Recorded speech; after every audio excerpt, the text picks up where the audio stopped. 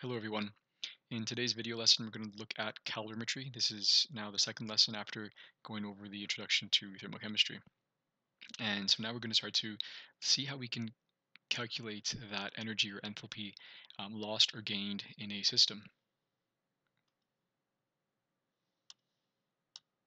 Okay, the first method is calorimetry, which we'll talk about right now. There are others that we'll get into the next few days. So just to summarize these for you, they may or may not be in this exact order, but we begin with calorimetry. First, a bit of review. All right, so is this is this energy diagram, right, where you have your reactants over here, methane and oxygen producing CO2 and water. So is this an exothermic or an endothermic reaction? If you're taking biology, you may have called it exergonic or endergonic reactions.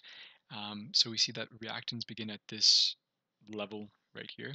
Let's see if I can change my pens. Right, so your reactants begin at this energy level. Then after some energy is needed to begin the reaction, this activation energy starts. We then see our products end up at a lower level, right? So that means this difference in enthalpy, this thermal energy or heat transfer, um, lost from the system out into the surroundings. It feels warmer. That means it is going to be, now you're going to think right now in your head, exothermic or endothermic, and it is exothermic, right? Moving on. So what a calorimeter does is in a closed system, which means you're not going to let any of the material inside the reaction escape, you can then measure um, using just an increase or decrease in temperature using a thermometer and see how much energy was lost or gained by the system. Now we'll talk about how calorimeters look like and how they work, but in essence they use water, so the energy lost or gained as measured by a thermometer in water, placed in water. Right, so heat is denoted by the symbol Q. So this Q, we'll talk more about how Q actually represents this transfer of thermal energy heat, which will end up representing enthalpy. Right, but for now, using a calorimeter, we're going to use the symbol Q to represent heat in this apparatus that represents energy lost or gained by the system. Right, this can be positive or negative. So if it's lost, it's going to be negative. If it's gained, it's going to be positive. Okay, so here we can talk more about Q. Okay, so energy can be lost or gained. It can be positive or negative, right? And in this case, we're measuring the difference or loss or gain of energy um, through a calorimeter, where the calorimeter is measuring heat using a thermometer, difference in temperatures using a thermometer. So, for example, if the system, the reaction taking place inside this calorimeter, if that is gaining energy, that means the surroundings must have lost energy. And if the system loses energy, we have always a positive sign. So negative here, positive here. Whatever your system is, your surroundings are always going to be the opposite. Now let's talk about the opposite here. So now if Q of your system is negative, right? So it's lost energy, right? Think of a thermometer, right? Beginning say at let's say roughly 20 degrees Celsius. If your system has lost energy, then your surroundings is going to be positive,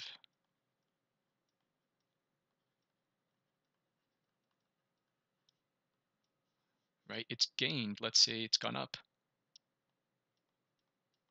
30 degrees to 30 degrees, right? So whenever one is negative, the other one's going to be positive, and it'll hopefully come together a bit more as we do examples. Okay, there are two types of calorimeters.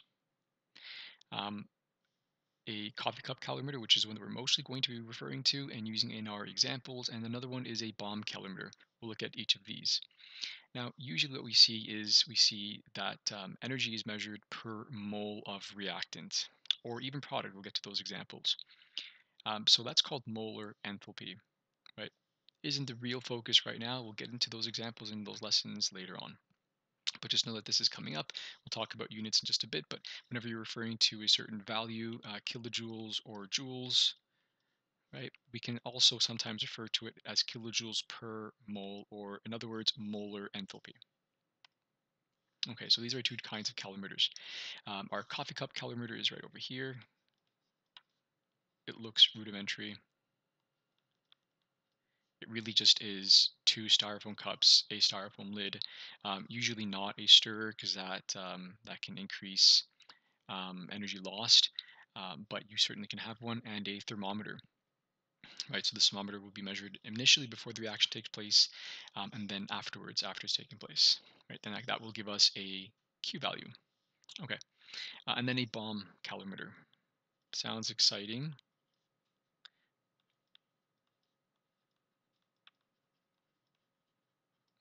Okay, we'll talk about that a bit more, but essentially it is a fully enclosed system here. Um, its formulas, which we will get to in just a bit, is slightly different. Usually involves a combustion reaction inside a different chamber. It's all calibrated so that we don't have to take into account the amount of water as we would in our coffee cup calorimeter, but we'll get into that right now. Okay, so a coffee cup calorimeter. Let's go over our formula. All right, so Q, which is what we measure as a result of the experiment of the calorimeter, and that we know is going to be in joules or kilojoules. Okay, mass. So maybe I'll just hide these. Let's review them one by one. Mass is usually the mass of the liquid inside of the calorimeter, which is more often than not water. Okay, unfortunately, because the density of water is 1 gram for every centimeter cubed, or 1 gram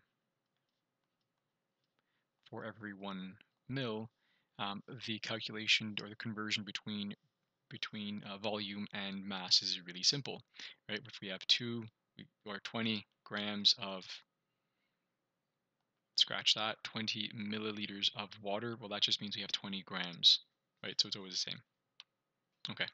C is the specific heat capacity of, in this case, water. So every material has a certain specific heat capacity unique to itself. Because we're using water, now that just means that water will end up gaining a certain amount of energy, and then that will allow it to change by 1 degree. Again, hold that thought. We will get into a more detailed discussion of that in just a moment. But essentially, C is a constant, and that constant is specific to the material we are using, which for a coffee cup calorimeter is practically always going to be water. Okay, you won't have to memorize this, I suppose, but if you've done enough practice, you'll just know what it is. I'll give it to you during any quiz, test, or exam. Okay. Delta T is our difference in temperature.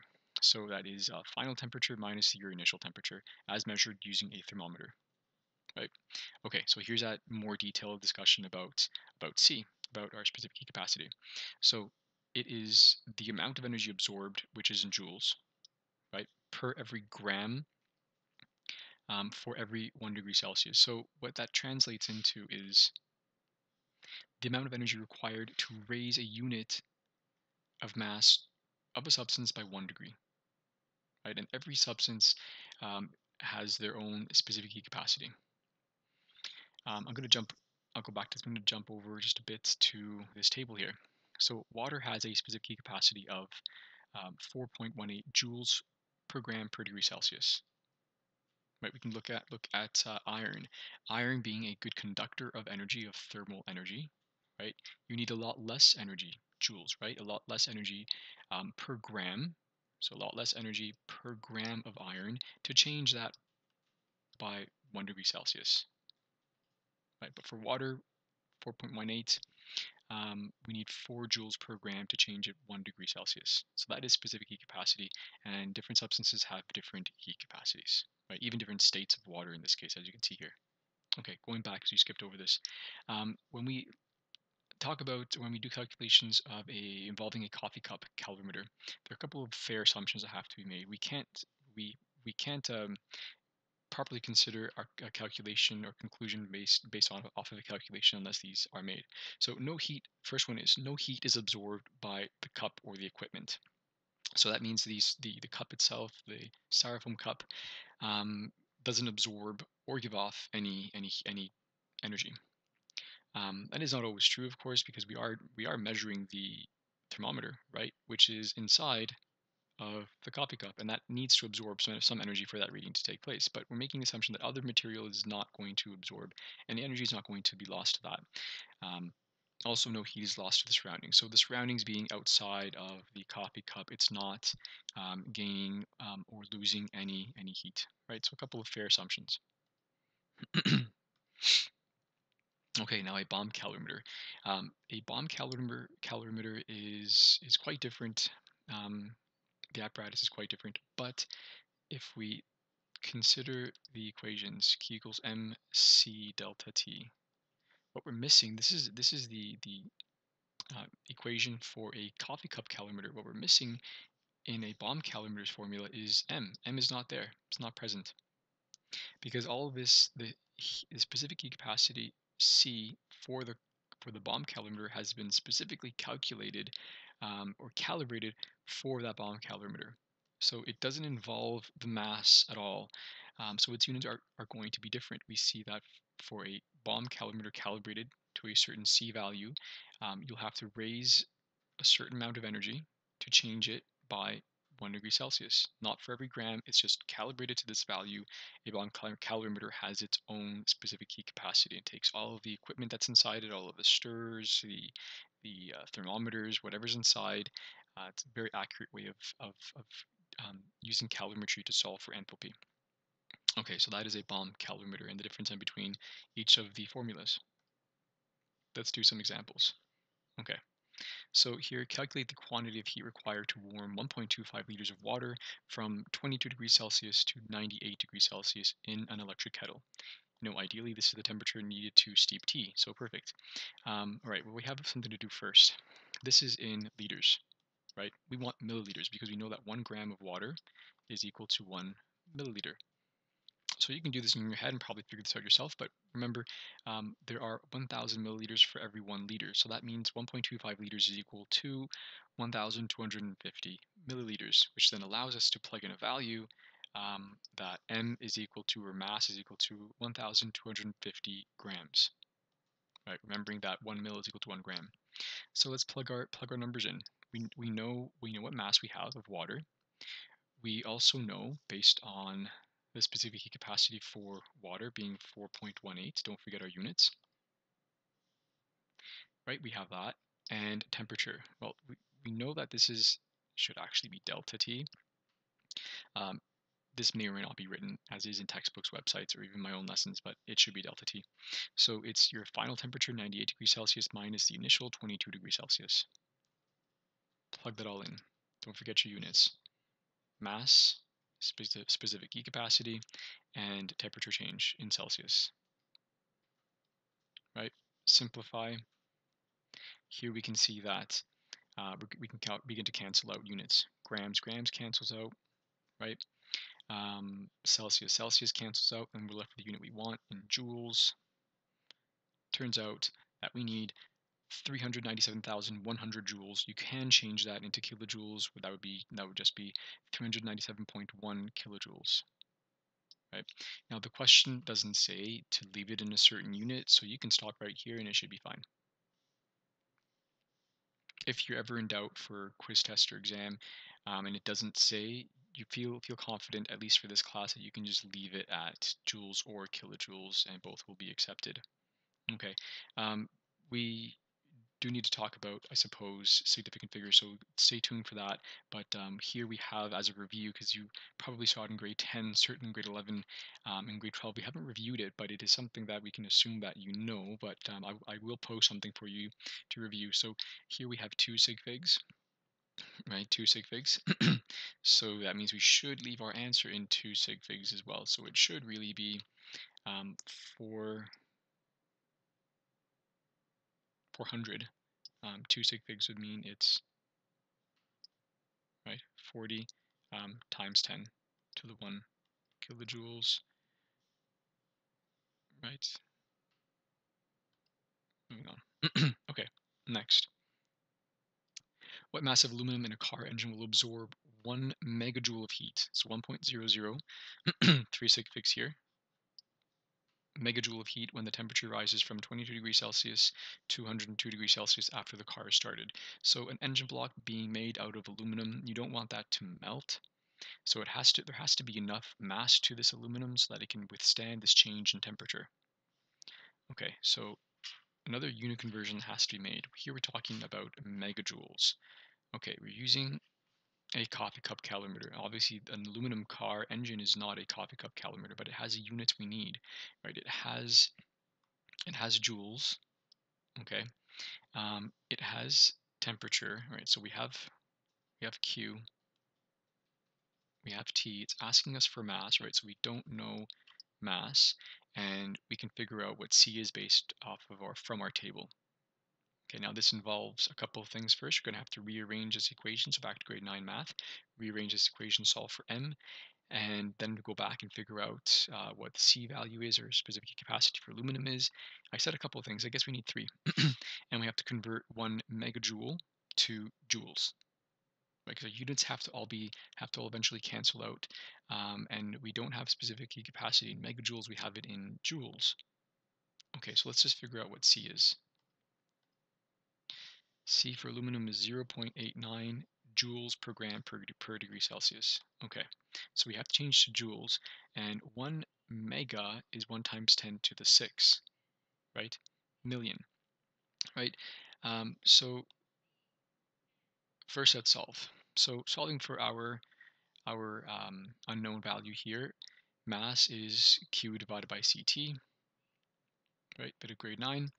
Here we have for 1 megajoule, we have really 1 million joules. So 1 and 6 zeros, 1, 2, 3, 4, 5, 6, divided by the product of our specific heat capacity from the table times our difference in temperature, which is 80 degrees Celsius.